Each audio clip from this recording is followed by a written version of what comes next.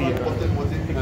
I think the most important thing was, trying to handle the pressure, not only from Ginting, but also from the crowd and everything. Really tried to focus on my game today and try to play the right game. And Ginting was playing really well. He's on home soil, so he had the whole stadium with him. But it was a great experience for me. You have almost won all of the prestigious titles in badminton competition. What motivates you to stay on the top level?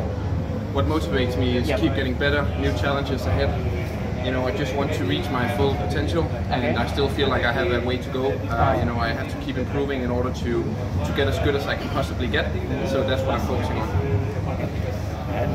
Yang latihan itu, yang di Dubai.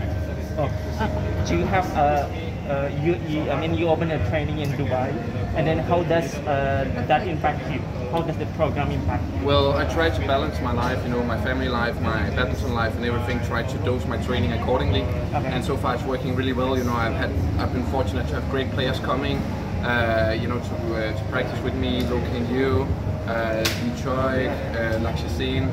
A lot of great players also from Europe, so it's a good opportunity for me, and I think it's really important to open up more when it comes to badminton. We can use each other, we can make badminton grow in a more in a healthy way, I think, with open borders and a lot of friendship. So that's what I'm trying to do. You said earlier that there are rooms for improvement for you. Do you have like any specific goal, like a certain title that you still want to win, or?